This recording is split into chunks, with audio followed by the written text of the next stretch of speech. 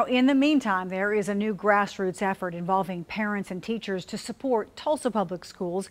They're also holding a rally this afternoon that gets underway at 5:30, just ahead of the TPS board meeting that starts at 6. 10 News anchor Erin Christy is live at the Education Service Center with more of what all of this Protect TPS is about. Erin? Karen, parents and teachers are growing increasingly concerned that Ryan Walters will make efforts to shut down or annex Tulsa Public Schools. And while a complete yanking of accreditation seems drastic or far-fetched, it's something that happened very similar in Houston this year. And that's why parents and teachers are afraid that Ryan Walters might try and do the same.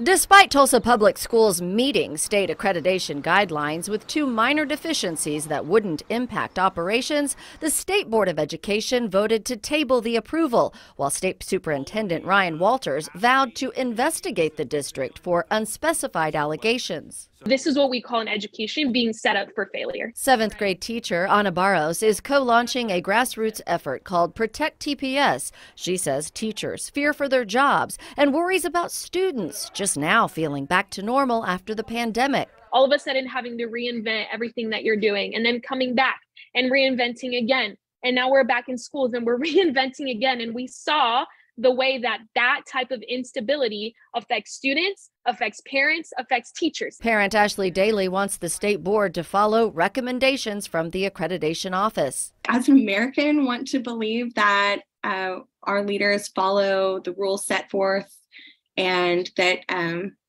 that's how the world should work. Parent Evan Taylor is concerned about Walters' power to take the superintendent's job. He would be able to appoint a person to take over that role.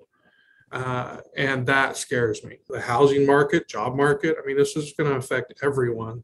And so I really hope Tulsans really speak up and let their voice be heard to get this out that we don't want this in Tulsa. TPS board member John Croissant reiterates the district meets accreditation guidelines and that Superintendent Gist's contract is based on student performance. It's evaluated monthly and above the projected growth for the year. If we've got top-down from the state telling us how to run things, it's not going to be the way Tulsans want TPS to be run.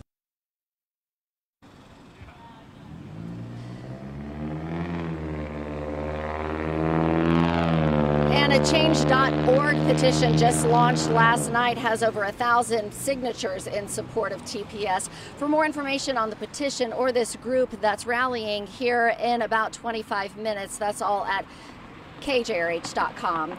Reporting live in Midtown, Erin Christy, 2 News Oklahoma.